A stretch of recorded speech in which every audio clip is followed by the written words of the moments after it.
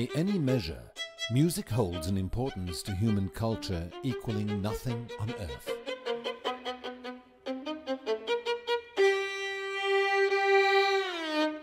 An instrument with endless potential becomes a complete extension of the player's being and the composer's vision.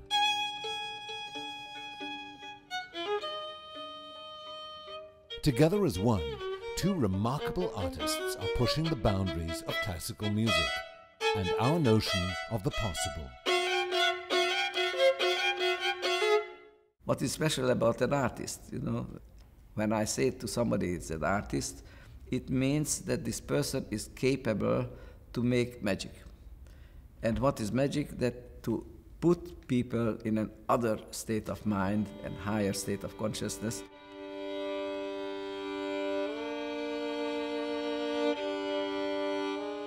The main thing is this humanity, that they are speaking about archetypal human and emotional things.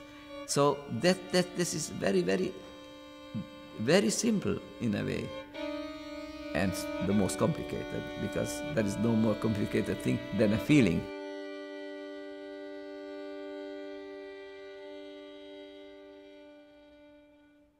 Art changes you.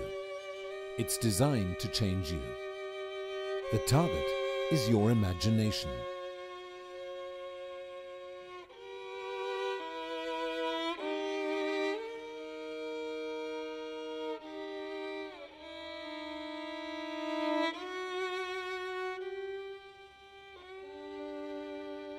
The bond of two child prodigies, Vilmos Ola, a Hungarian-born violin virtuoso, and Erik Funk, a Montana-born composer, has resulted in a stunning collaboration. After discovering his ability to sound like an entire orchestra, Funk was inspired to create a new concerto especially for the unique virtuosity of Ola. Written on two separate staves, Vili, Concerto for the Violin Alone, Opus 109, is groundbreaking. He is the soloist and the orchestra. He faces a seemingly impossible task, navigating techniques considered theoretically possible, but most probably impossible. I want you to play a double stop, unison, but what I'd like to get is some kind of glissando going in opposite direction. If you have the double stop unison and you could slide your fingers toward each other, that it would be natural, but I'm wondering if the muscles work that way. So we may have to just simulate. And now I'm in trouble. Now my question is, can this finger go this way and this finger go this way? Like, but it's not. Can they slide? But the result is ugly interval. It's not good.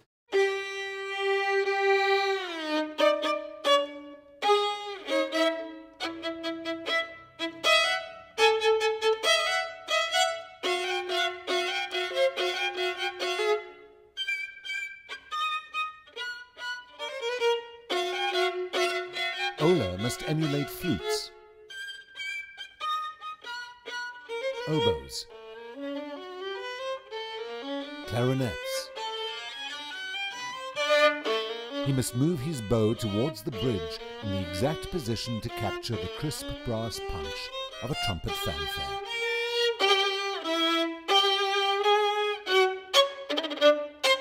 And turn his bow for the sharp hits of timpani. It allows for endless individual expression, but its passion and beauty speaks to us all.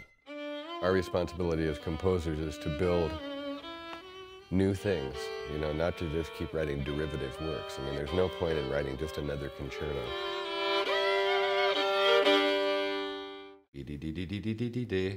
Clarinet, with a little accelerando, solo violin, and then to French horn.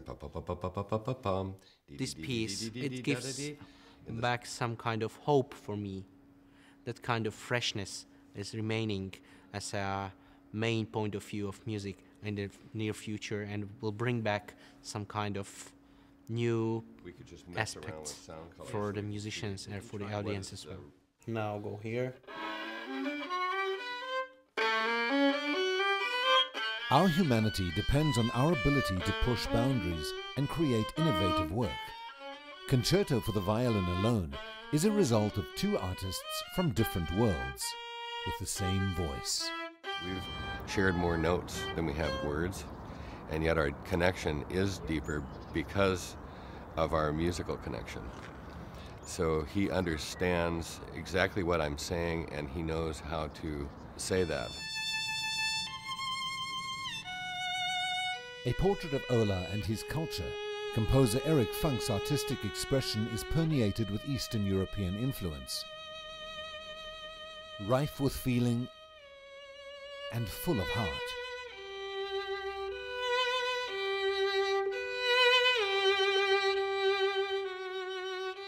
His music reflects war and peace, work and struggle, knowledge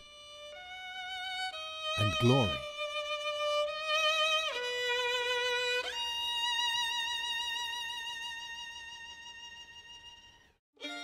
It is a composition that requires courage,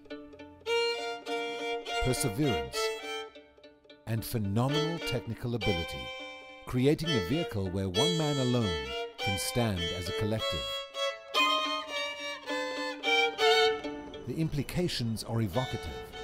It's more than just a new piece, but a glimpse of what 21st century classical music might become. There's a whole different world, a whole different future of orchestral and chamber music and solo music ahead.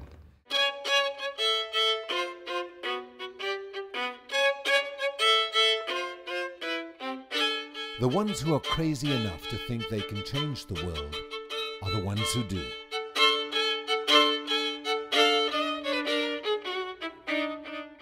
Experience this triumph of spirit made manifest in the violinist with his violin alone.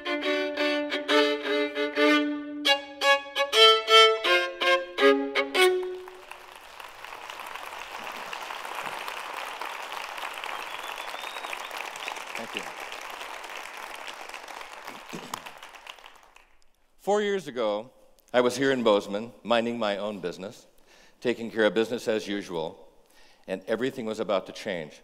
A group of members of the community and the university decided to present a symposium on the life and music of Felix Mendelssohn, composer.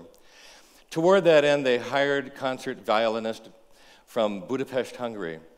Until that point, I had never heard of nor met Vilmos Olah. When he came to Bozeman, in addition to other things that he was doing, he presented a solo recital, which I attended. It was phenomenal. It was the most exciting thing I had ever heard. Afterwards, I approached him, I said thank you, and followed with, I'd like to write a concerto for you, a very unusual concerto, a concerto for the violin alone, where you would be the soloist and the orchestra. He smiled, kind of delighted it looked to me, and said thank you, I'd like to see this piece. He returned to Hungary. A few days later, Vili was in Budapest, minding his own business, taking care of business. Everything was about to change. An envelope arrived in the mail. Inside was a new concerto, 3 movements, 25 minutes long, written especially for him. As he opened the envelope and pulled the piece out, he saw the title, Vili, Concerto for the Violin Alone, Opus 109.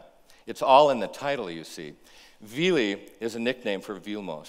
And it implies that this is a concerto that is a portrait, a sound sculpture of this man, of this beautiful artist, of this concert violinist, and also concertmaster of one of the world's greatest symphony orchestras. Concerto comes from a root that has its derivation from concertare, which exists both in Italian and Latin. In Italian, it means to do battle. In Latin, it means to come together.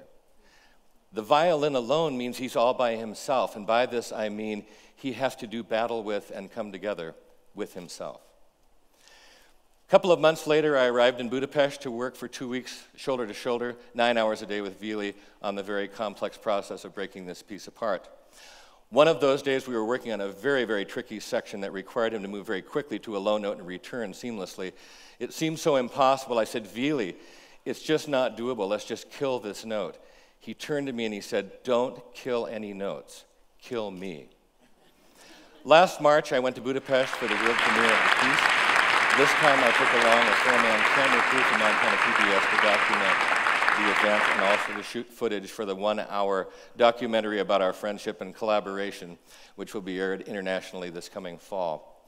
Vili took the stage and played the piece from beginning to end. When he finished, the crowd went nuts, jumped to their feet. Then they stormed the stage. They wanted to look at the music to see how it was that he had achieved what he had just achieved. Since that time, Vili's played the piece a number of times and reports that every time he does, he is completely spent, having denuded himself and exposed the core of his being. They used to say that a human being could not run the mile in under 4 minutes. Then Britain's Roger Bannister broke that, followed by a number of other runners, and now routinely professional runners bust that edge. When Paganini wrote his capriccios for the violin, everybody said, these are unplayable. Now professional violinists have them as part of their standard repertoire, even using fragments of them as warm-ups for other concerts. Vili says in the film clip, this music gives me a new hope for music for the future. What he means is this: if one person can be the soloist and the orchestra, then the 96 musicians that comprise a symphony orchestra can do the same.